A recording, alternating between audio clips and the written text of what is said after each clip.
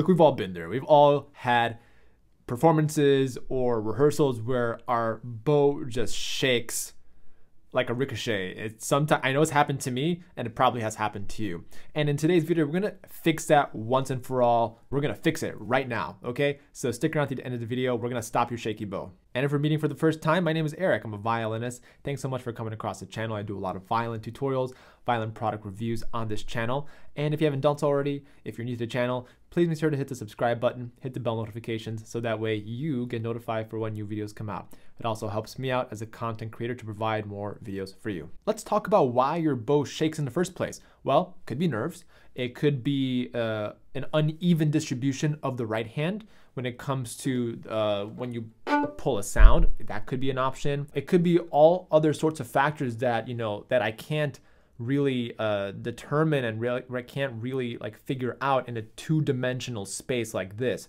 But I can tell you from my experience what has helped me reduce the amount of shaky bow. First and foremost, I think you need to really prepare your mind as to what kind of sound you want. I think a lot of players, you know, they just focus on the left hand, and they're focused on being in tune and making sure that their left hand is all looking, you know, sharp and whatnot. But sometimes we forget on how we envision our sound. So that's step number one that I want to encourage you to do, is to envision your sound. Listen before you play. That's absolutely the number one goal. So really determine how the sound should be and then play. That's number one. Number two, you want to make sure you are relaxed throughout the entire process of the bow. While you put the bow on the string, and you're relaxed from start to finish, you know, and everything in between. Now, Eric, how do I stay relaxed, you know, without shaking a bow? Well, take a deep breath in.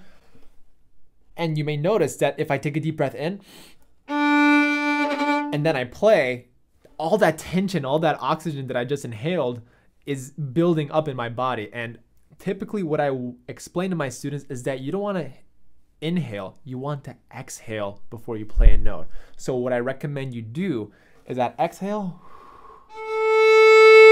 and then you play a note, because that is going to help release all the tension in your body, and it'll also help relax all the muscles, because the muscles receive all the oxygen that it needs, and then you can finally relax. So that's step number two. Now, step number three. I talked a little bit about the unevenness of the right hand. So if I am pronated so much this way, which by the way, it's a Russian bow grip. I teach usually Franco-Belgian, Belgian-Franco. By the way, I can't never tell if it's Franco-Belgian or Belgian-Franco. I think I've used them interchangeably on the channel, but leave a comment down below which one you find and which one you're familiar with. Either way, what I like about this bow hold is that it provides balance between all the fingers, and I'm allowed to relax my hand while I play.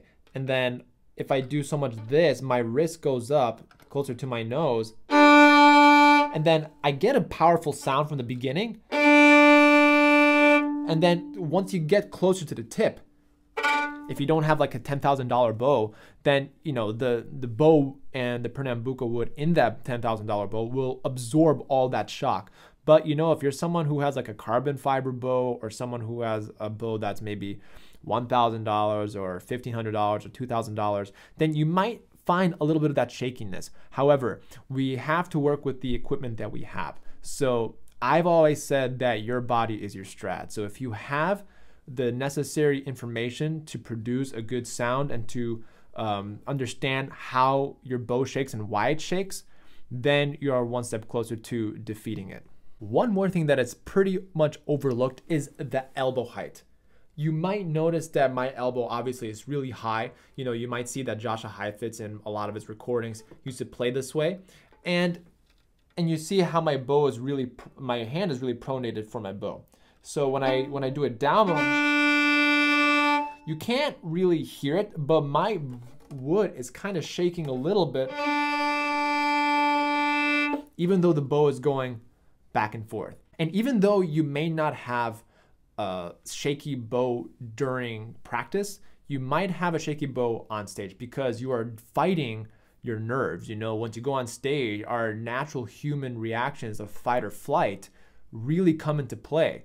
Either you fight and play your concerto or you fly out. And we definitely want you to be able to perform to the best of your ability. So those are the steps that I would take to defeat a shaky bow. Understand you want a balanced bow grip. You want to make sure your arm is not too high. You want to make sure that you are releasing tension by exhaling out. And those small little tips will help you reduce your shaky bow.